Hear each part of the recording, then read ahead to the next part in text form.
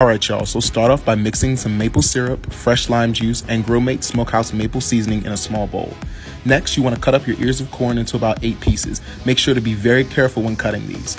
Add them to a 400-degree air fryer and cook for about 10 to 12 minutes or until lightly browned. To make your yogurt sauce, combine coconut milk yogurt, fresh lime juice, and Frank's Red Hot Original Cayenne Pepper Sauce. Now we can make our miso butter. Combine white miso paste, softened butter, and garlic powder in a food processor and blend until smooth.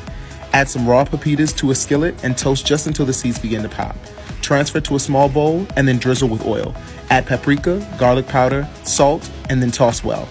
Cool them slightly and then coarsely crush. Now go back to the corn and get it out of the air fryer. Transfer your ribs over to a medium-high heat grill.